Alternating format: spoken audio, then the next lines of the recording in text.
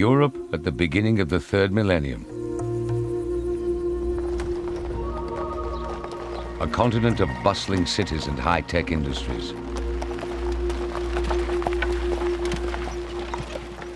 A continent of 8-lane motorways, high-speed trains, and places like this. The deep countryside of Transylvania in Romania.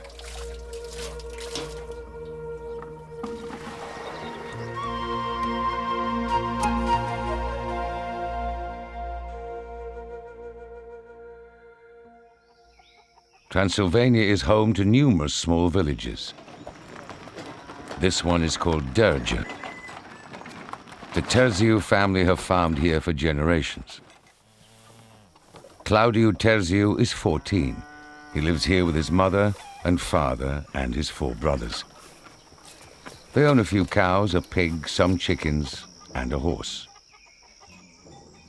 Today a neighbor has dropped in. Their horse needs a new shoe. Life here is much like Western Europe in the 19th century. With almost no agricultural machinery, everything is done with primitive tools. Claudiu's elder brother is sharpening a scythe which they use for cutting grass. The working day for Claudiu and his brothers depends mostly on the seasons. Start when there's light in the sky. Stop when it gets dark. In summer, that can mean 16 hours at a stretch. Life in the countryside is difficult. You have to keep working all day long because much of what we produce is our own food. Like the bread my mother bakes and the milk, which we have to go and get from the sheep that graze on the hillsides around here. So there's never much time to relax. After all this work, the whole family managed to earn only £4 a week, which has to pay for everything they need. It's why young people feel there's no future in the countryside. Claudiu doesn't want to be like his dad. He's thinking of packing it all in and making the 50-kilometer journey to the nearest city, Cluj-Napoca. The idea of moving to Cluj has crossed my mind. To get myself a job, to have my own life, to have a family of my own, to make money so I can put food on my family's table. But country people discover that city life can be even tougher.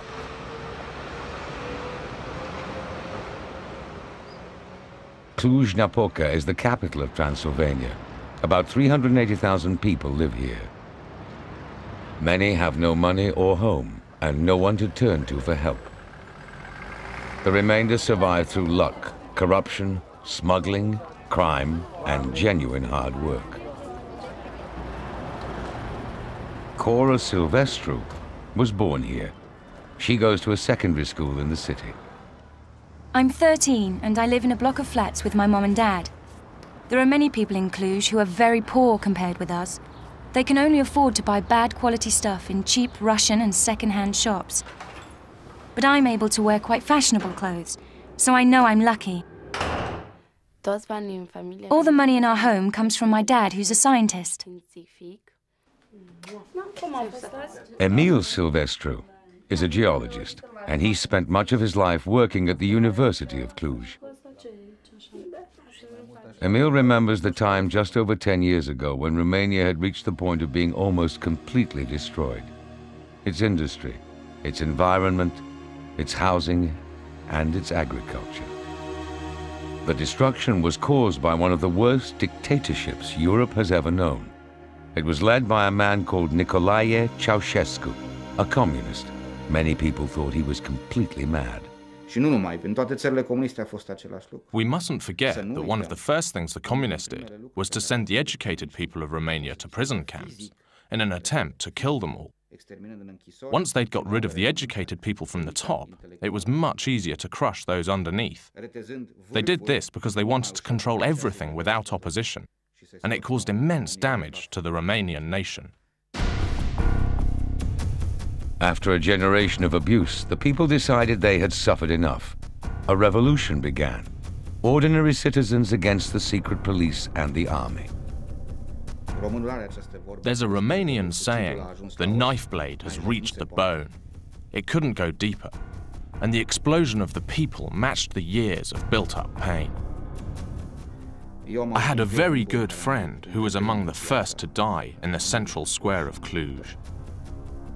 It was a victory for the Romanian people. Ceausescu, the dictator, was arrested and shot on Christmas Day, 1989.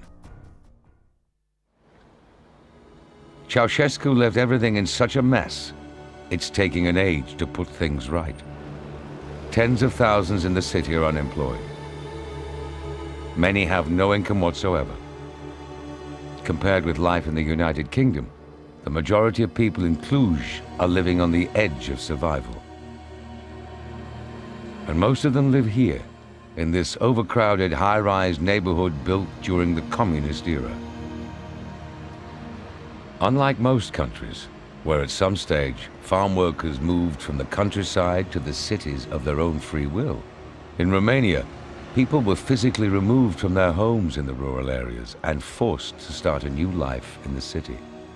This district, Mănăștur, is home to 110,000 people. Originally, this area was a village known for its vegetables, but the communist state destroyed the farms with bulldozers and built this monstrosity to house the new workers in a massive communist industrial machine. This is the Clujana shoe factory. 7,000 people worked here, but today the company is virtually closed. Mr. Carlos was the third generation of his family to work in the factory. He has a treasured possession, a video about Clujana. It reminds him of the 28 years he spent at the factory, making shoes for Russia, the USA, Germany, France, and the United Kingdom. When the communist system collapsed just over 10 years ago, and Romania suddenly found itself having to compete with much more modern industries in Western Europe, factories like this didn't really stand a chance. They had to close, throwing large numbers of people out of work. Factory after factory shut their doors forever. Their decaying remains are creating what has been described as the Rust Belt of Europe. Nowadays, the majority of people in Cluj don't have a proper job. My wife and I are both unemployed, and the cost of living is very high. We don't even have the money to buy fresh food, let alone school books for our son. But our parents are dead, so there's nobody to help us. Absolutely nobody.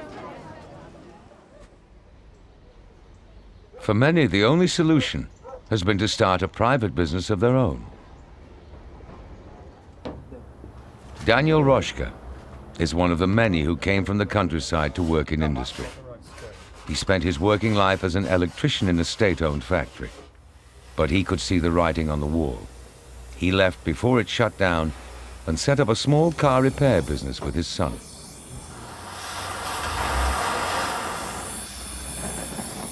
They operate in the front drive and garage of their own home. The most common vehicle in Romania is the Dacia, which people have a particular knack of repairing when things go wrong, as they frequently do. Here in Romania, people can't afford a new car every year or so because our economy isn't that developed. Most people have to fix their own cars to keep them running. So I thought I'd build a small car repair workshop.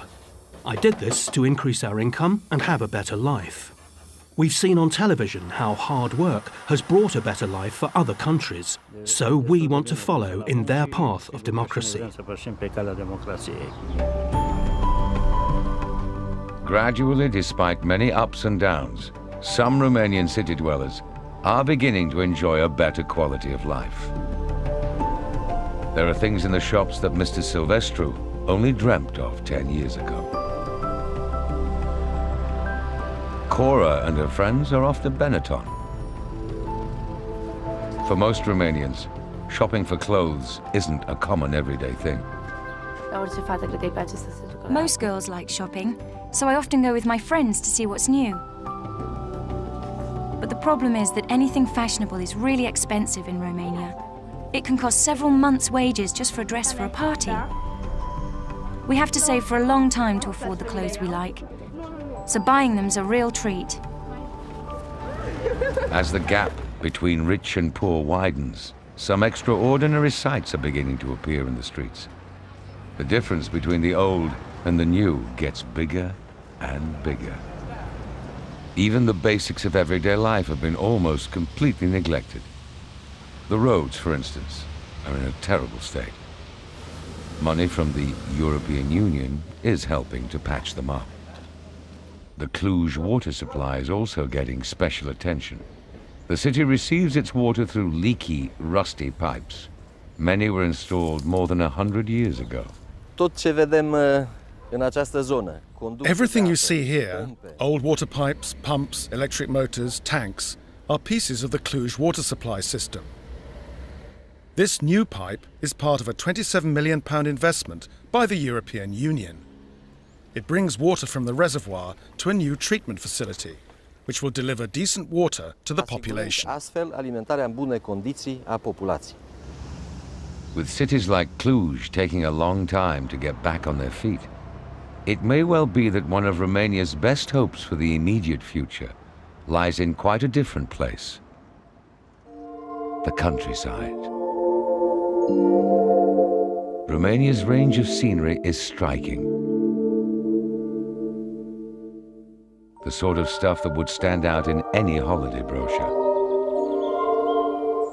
Like here in the Carpathian Mountains, where bears and wolves still live. There are areas of the country that have stayed truly wild. Even more important, perhaps, the Romanian countryside really is, by European standards, untouched, above and below ground. With tourism still rated as one of Europe's fastest growing industries, this countryside is something that Romania could easily sell as a totally new tourist experience. Indeed, it's already started. Many Romanian villages like this one, Albac, have been twinned with others in Western Europe. And tourism development money is coming from the European Union to help publicize the region and put up new signs. Mircea was an engineer in the city, but now he sees a bigger opportunity here in the mountains by offering his services as a guide and opening accommodation for visiting tourists. He received a grant of £300 to get things going. It may seem a small amount, but in Romania, it's a whole year's wages. A few years ago, this was a stable. Over there were the animals, and this was the hayloft. We tried to use local products like wood. The furniture and cupboards are made by local craftspeople. The woolen blankets are made by women from this area too. Even these traditional wooden flower vases are made by local artisans. Everything was made as much as possible from local materials.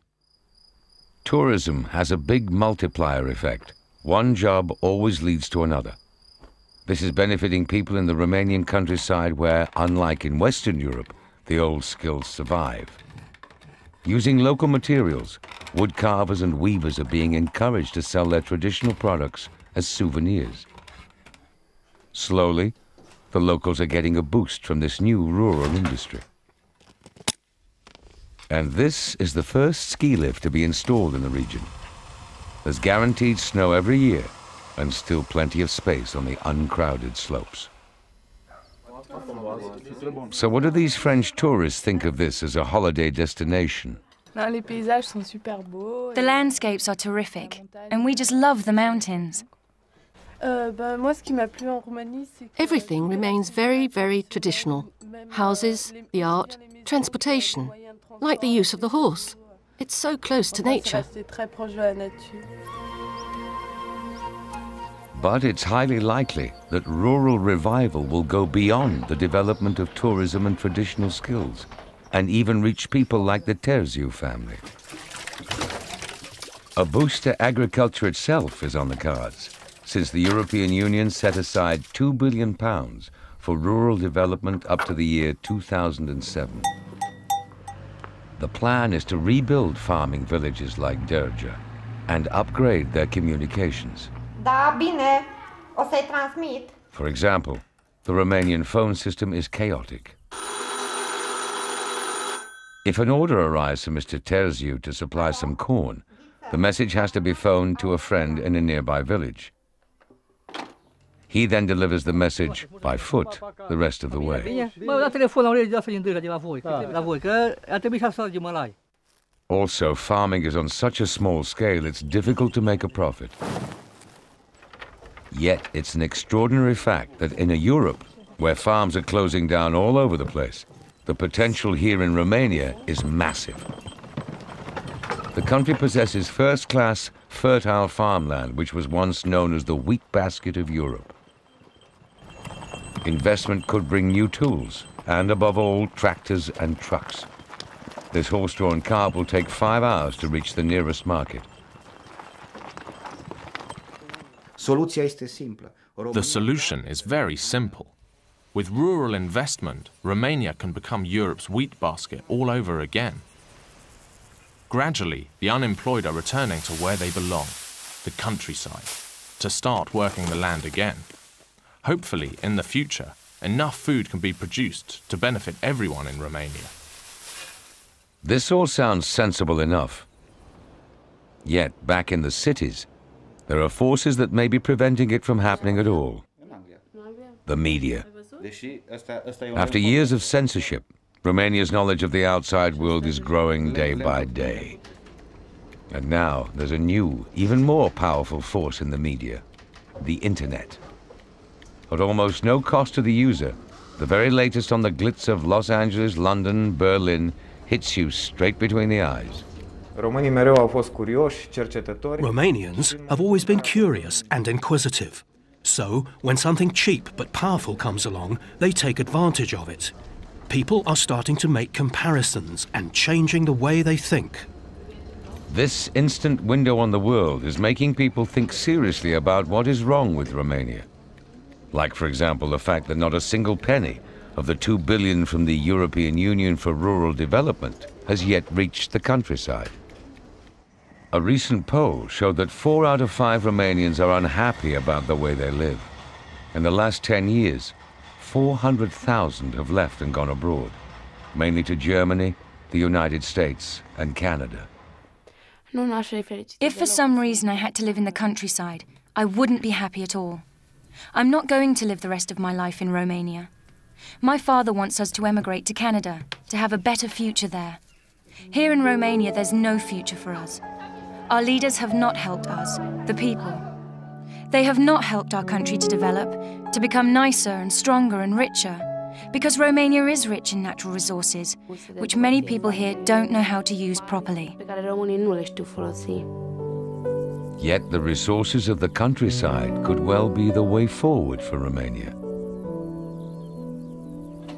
But will there be enough people left to push through the plans for rural revival?